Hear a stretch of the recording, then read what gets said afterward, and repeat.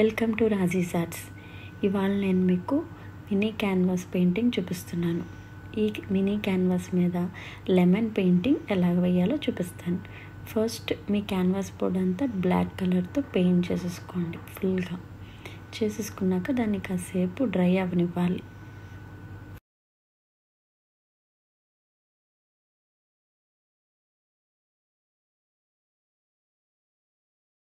Canvas కంప్లీట్గా dry అయింది. ఇప్పుడు నేను సైజ్ 0 బ్రష్ తీసుకున్నాను. లైనర్ బ్రష్ తీసుకుని స్కెచ్ వేస్తున్నాను. మీరు పెన్సిల్తో వేయచ్చు.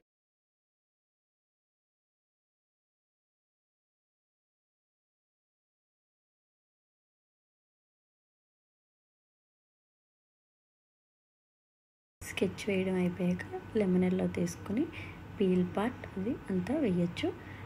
పల్ప్ వేయడానికి నేను శాప్ గ్రీన్ అండ్ కొంచెం వైట్ తీసుకుంటాను. ఇప్పుడు ఆల్రెడీ నేను స్టార్ట్ చేశాను చూడండి. లెమన్ ఎల్లో తీసుకొని పైన పీల్ వేస్తున్నాను. నెక్స్ట్ పల్ప్ వేస్తాను. పల్ప్కి శాప్ గ్రీన్ అండ్ వైట్ తీసుకుంటాను.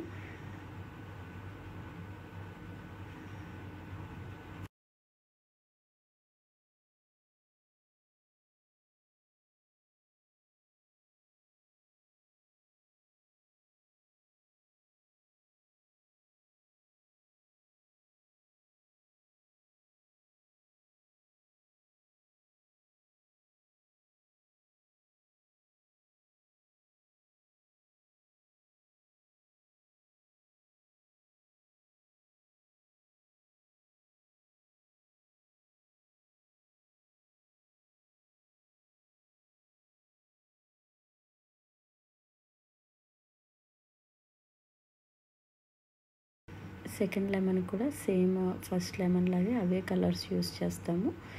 ఇది చిన్ని స్లైస్. సో నేను మోస్ట్లీ డీటెయిల్డ్గా ఫస్ట్ లెమన్ బాగా చూపిస్తాను, అబ్జర్వ్ చేయండి. ఇప్పుడు కొంచెం బర్న్స్ అయినా తీసుకుని డీటెయిలింగ్ చేస్తున్నాను. అంతా 0.0 బ్రష్తోనే యూస్ చేస్తున్నాను.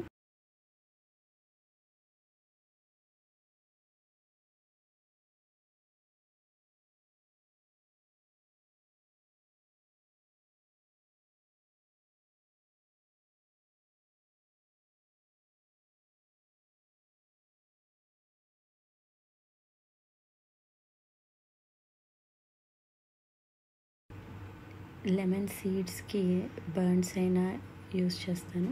దాన్ని కొద్దిగా వైట్ కలర్ తీసుకుని డీటెయిలింగ్ చేస్తాను.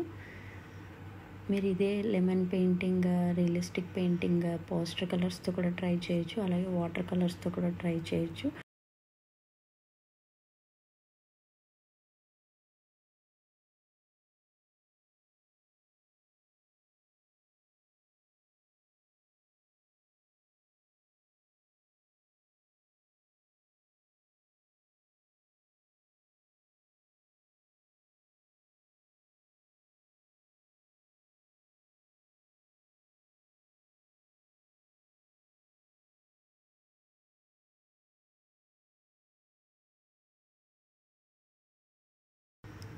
One or two layer of colours ఇస్తే మనకి పర్ఫెక్షన్, ఆ రియలిస్టిక్ పెయింటింగ్ బాగా తెలుస్తుంది, రియలిజం వస్తుంది. ఓన్లీ 1 కోటింగ్ ఆర్ 2 కోటింగ్స్తో అవ్వదు. ఇప్పుడు మీరు ఆల్రెడీ అబ్జర్వ్ చేస్తుంటారు. ఇప్పుడు నేను 2 కోటింగ్స్ వేసాను. ఇది 3rd కోట్ వేస్తున్నాను. అప్పుడు మనకి ఆ పిక్చర్ అనేది పర్ఫెక్షన్ బాగా వస్తుంది. ఇప్పుడు వాటర్ డ్రాప్లెట్స్, ఆల్రెడీ నేను సెకండ్ లెమన్ ఇంకా చూపించట్లేదు వీడియో. ఇప్పుడు వాటర్ డ్రాప్లెట్స్ చూపిస్తున్నాను. Water డ్రాప్లెట్స్కి first light grey colour వేసుకోవాలి. తర్వాత దీన్ని నేను టైటానియం వైట్ తీసుకుని మళ్ళీ కంప్లీట్గా అవి ఎలాగ రియలిస్టిక్గా చూపిస్తాను, చూద్దరు. కానీ ఫస్ట్ మాత్రం లైట్ గ్రే కలర్ తీసుకోండి. కొన్ని చోట్ల డార్క్ గ్రే కలర్ అవసరం అవుతుంది.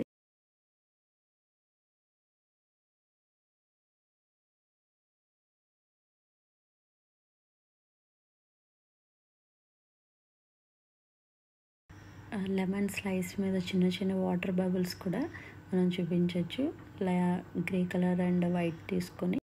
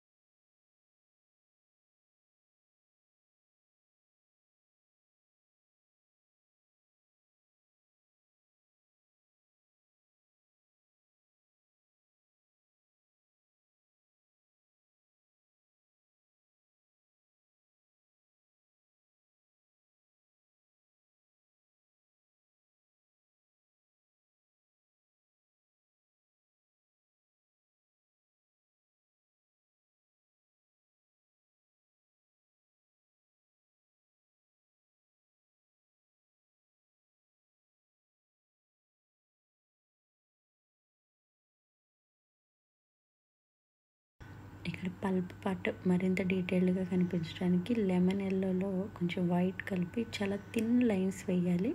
అప్పుడు మనకి ఆ పల్ప్ పార్ట్ బాగా డీటెయిల్గా కనిపిస్తుంది. చూడండి నేను వేస్తున్నాను ఇక్కడ, అలా వేయచ్చు.